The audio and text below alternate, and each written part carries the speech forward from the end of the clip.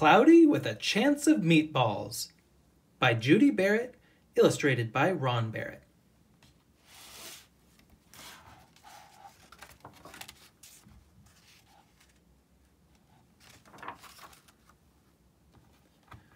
We were all sitting around the big kitchen table. It was Saturday morning, pancake morning. Mom was squeezing oranges for juice.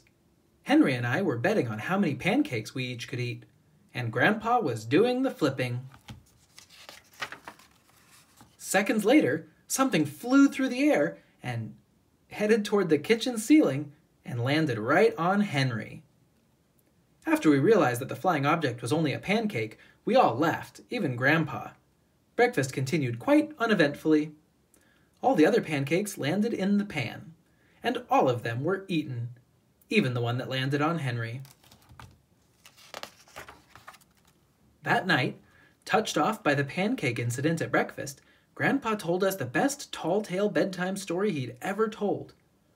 Across an ocean, over lots of huge bumpy mountains, and across 3 hot deserts, and 1 smaller ocean, there lay the tiny town of Chew and Swallow.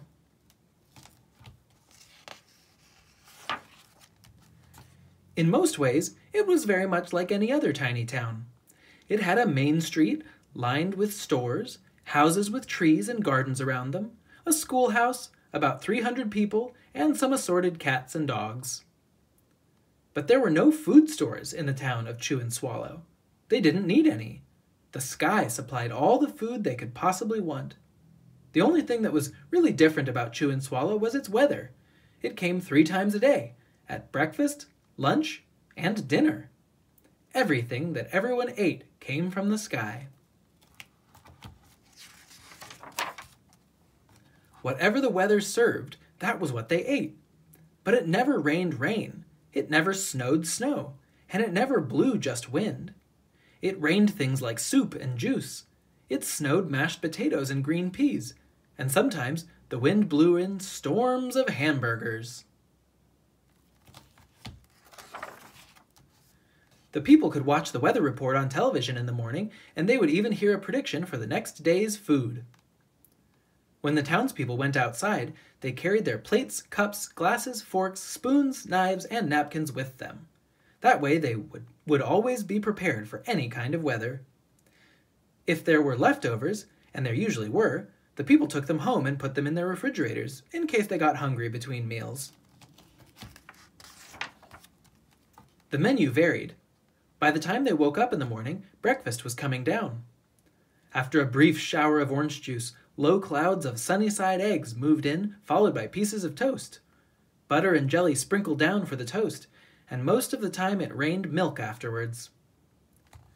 For lunch one day, frankfurters, already in their rolls, blew in from the northwest at about 5 miles an hour. There were mustard clouds nearby. Then the wind shifted to the east and brought in baked beans. A drizzle of soda finished off the meal. Dinner one night consisted of lamb chops, becoming heavy at times, with occasional ketchup. Periods of peas and baked potatoes were followed by gradual clearing, with a wonderful jello setting in the west. The sanitation department of Chew and Swallow had a rather unusual job for a sanitation department. It had to remove the food that fell on the houses and sidewalks and lawns. The workers cleaned things up after every meal and fed all the dogs and cats. Then they emptied some of it into the surrounding oceans for the fish and turtles and whales to eat. The rest of the food was put back into the earth so that the soil would be richer for the people's flower gardens. Life for the townspeople was delicious until the weather took a turn for the worse. One day, there was nothing but gorgonzola cheese all day long. The next day, there was only broccoli, all overcooked. And the next day, there were Brussels sprouts and peanut butter with mayonnaise. Another day, there was a pea soup fog. No one could see where they were going, and they could barely find the rest of the meal that got stuck in the fog. The food was getting larger and larger, and so were the portions. The people were getting frightened. Violent storms blew up frequently. Awful things were happening. One Tuesday, there was a hurricane of bread and rolls all day long and into the night. There were soft rolls and hard rolls, some with seeds and some without. There was white bread and rye and whole wheat toast. Most of it was larger than they had ever seen bread and rolls before. It was a terrible day. Everyone had to stay indoors. Roofs were damaged, and the sanitation department was beside itself. The mess took the workers 4 days to clean up, and the sea was full of floating rolls. To help out, the people piled up as much bread as they could in their backpacks. The birds picked at it a bit, but it just stayed there and got staler and staler. There was a storm of pancakes one morning, and a downpour of maple syrup that nearly flooded the town. A huge pancake covered the school. No one could get it off because of its weight, so they had to close the school. Lunch one day brought 15-inch drifts of cream cheese and jelly sandwiches. Everyone ate themselves sick, and the day ended with a stomach ache. There was an awful salt and pepper wind accompanied by an even worse tomato tornado. People were sneezing themselves silly and running to avoid the tomatoes. The town was a mess. There were seeds and pulp everywhere. The sanitation department gave up.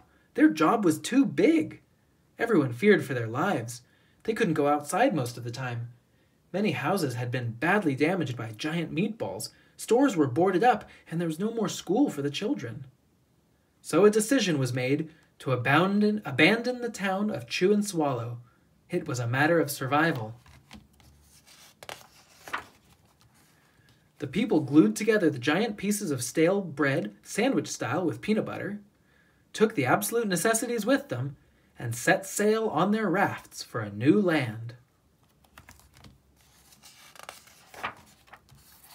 After being afloat for a week, they finally reached a small coastal town, which welcomed them. The bread had held up surprisingly well enough for them to build temporary houses for themselves out of it. The children began school again, and the adults all tried to find places for themselves in the new land. The biggest change they had to make was getting used to buying food at a supermarket. They found it odd that the food was kept on shelves, packaged in boxes, cans, and bottles. Meat that had to be cooked was kept in large refrigerators. Nothing came down from the sky except rain and snow. The clouds above their heads were not made of fried eggs. No one ever got hit by a hamburger again. And nobody dared to go back to Chew and Swallow to find out what had happened to it. They were too afraid. Henry and I were awake until the very end of Grandpa's story. I remember his goodnight kiss.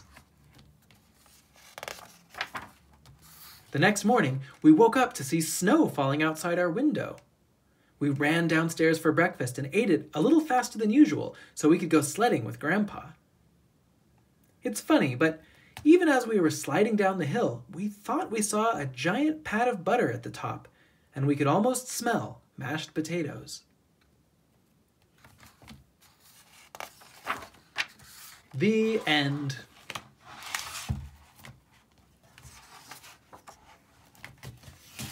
That was Cloudy with a Chance of Meatballs by Judi Barrett and Ron Barrett. And this is EDU Kids Space. Subscribe for more stories, books, and lessons, and if there's something in particular you'd like to learn about, leave us a message in the comments. If you liked this book, you can buy it via the link in the description. And if you liked my reading of the book, go ahead and give it a thumbs up.